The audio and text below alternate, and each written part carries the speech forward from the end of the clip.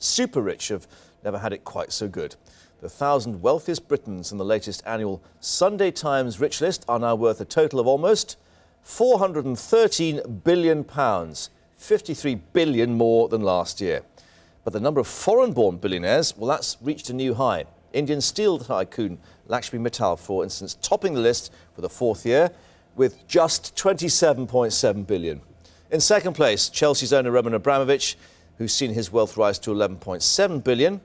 But it's many British billionaires who've fallen down the list, including Sir Philip Green, dropping from 7th to 9th at 4.3 billion, and the Virgin boss, Sir Richard Branson, who slumped 9 places to number 20 with a mere £2.7 billion. Well, joining us is Philip Beresford, who's compiled the Rich List, and lifestyle analyst Harry Fox from Quintessentially, a luxury lifestyle company. First to you, Philip, because it is 20 years since you've begun this list? Yes, it seems like a life sentence. Yeah, without time off for good behaviour. Exactly. And what does it tell us? Indeed, is it still relevant to us 20 years on? Well, when I first started, it was regarded as a terribly vulgar exercise by the lords and dukes who were in it. The toffs of Britain. The toffs of Britain. Now it's filled with all the hedge fund managers, entrepreneurs and the like, and they are the new Britain. They are creating the wealth that spreads and percolates down the economy. So in that sense, it's a good snapshot of Britain So today. are we a sort of nouveau riche country then, Britain now?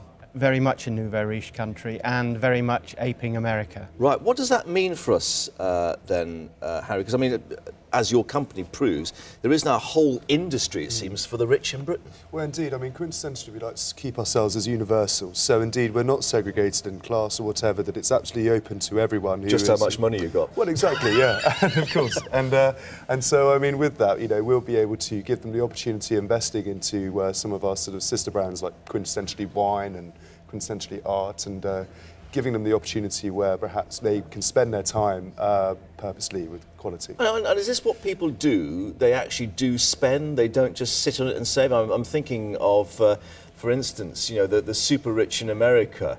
And you know, they don't spend, they actually sort of keep their wealth hidden away. Well, that's true. I mean, I think it's certainly giving them the opportunity of spending sophisticatedly in the way that we can give them sort of certain things, like we have a Quintessentially Escape, which really gives them the opportunity of spending their time, maybe only for a weekend, but with a James Bond experience, going up to Monaco by private jet. Well, and crashing your car into a lake, yeah.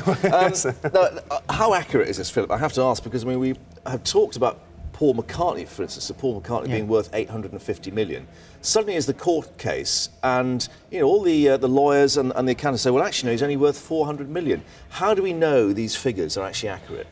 Paul McCartney, we were slightly over the top, but we think that by double.